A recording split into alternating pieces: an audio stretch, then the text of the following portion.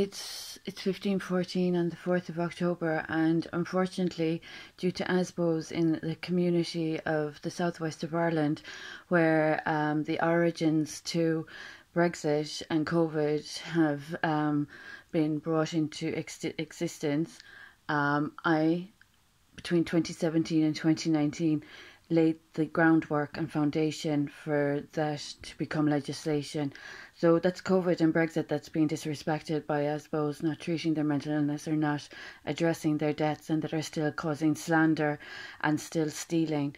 So I'm really concerned for people that have the best interests of humanity at heart, and that are in favour of what has arisen from Brexit and COVID. I've really been preparing for Brexit and COVID over 2 decades, but between 2017 and 2019, when unlawful actions against my son occurred, and individuals of debt evasion since 2005 continued to make false reports and false allegations against my good name, character and reputation, and took my child illegally from me. So they didn't observe royal protocol, and they still haven't honoured their debts, and they're still spending money they don't own. So I'm just really curious about the people that have respect and consideration for the success of COVID and Brexit, and with the health and wealth recovery that has arisen from me, and those that have respect for other people's identities and privacy. There are people in this community, a collective, that have damaged the arts, the heritage and the culture, and they're spending money they simply don't own or that they can't afford to spend, and they're really not safe offending all that legislation that came from my qualifications and credentials, and they're still repeating the same conduct that actually caused all the problems that they're guilty of and that they haven't repaired.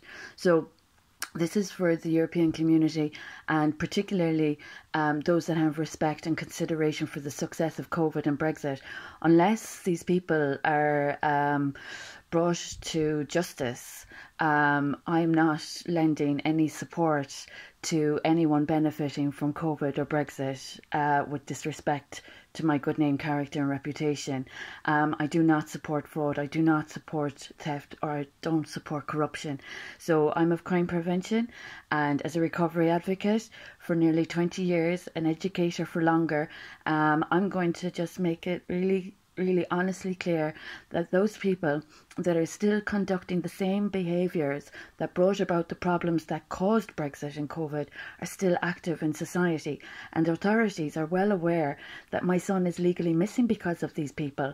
So as my son is legally missing because of these people, they're being facilitated because they're neurotic about property in Kilflynn that I own and that they are not welcome on, and they're still spending money that is stolen and that they don't have safety spending. They're really not nominated, I suppose, as candidates for professional standards, you know, that would be expected in these circumstances.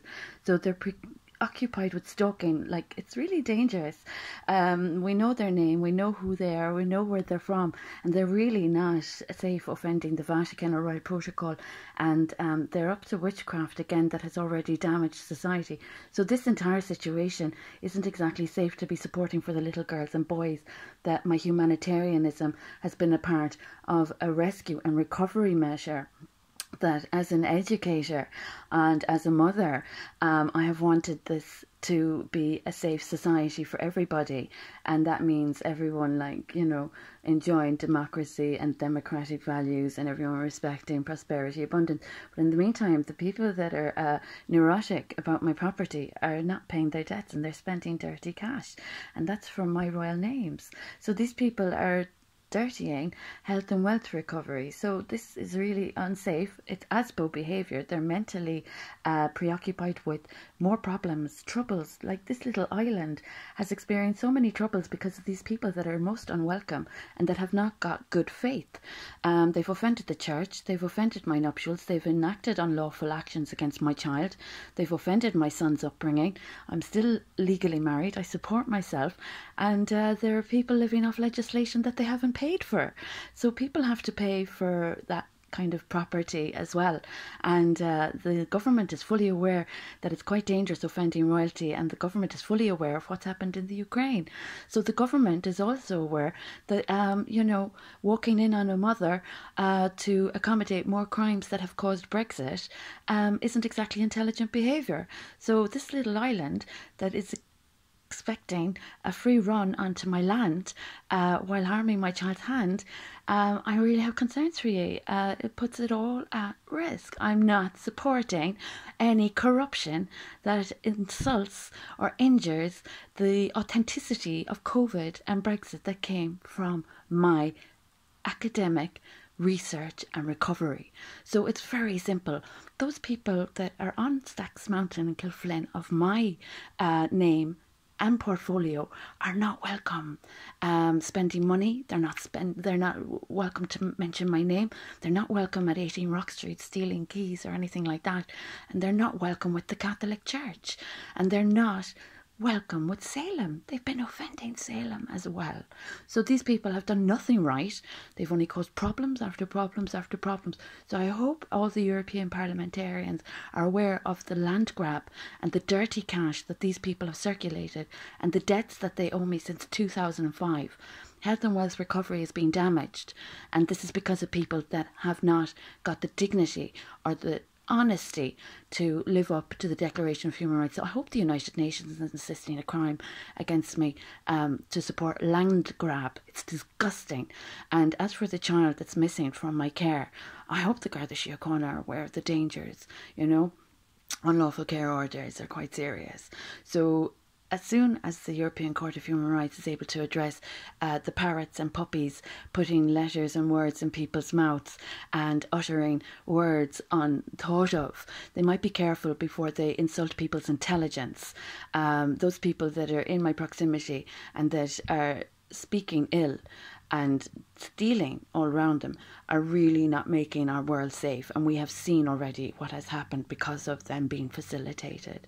So I hope European parliamentarians out there are aware of what I'm contending with. This is an urgent matter, and there's a lot of fraud already after being addressed as a consequence of me, and the politicians up in Dublin playing dirty politics, facilitating more dirty behaviour, are not displaying positive mental health, and that insults the fellowship that I represent, and it insults COVID. So I hope China and the zero tolerance policies are also brought into our awareness with regard to what I'm contending with.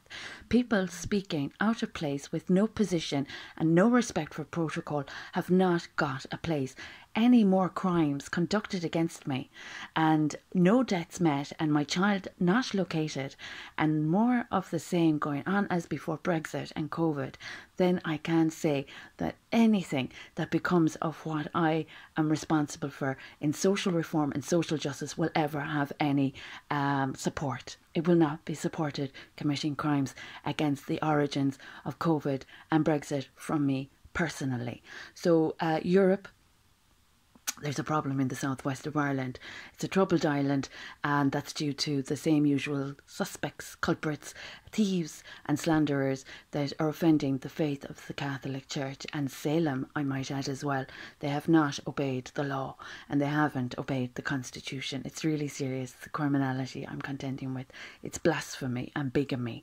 So as a married mother, it's a sad sign of the times. I'd appreciate Europe, mainland Europe, addressing this for me as soon as possible. I'm healing, and there are people still stirring trouble on this little island. It's really a sad sign of the times, and the politicians up in Dublin aren't paying their dues, and they're still using creative intellectual property from me. So they've insulted the Constitution as well. It's very serious, the crime prevention. I've been offended by crime. It's a sad sign of the times.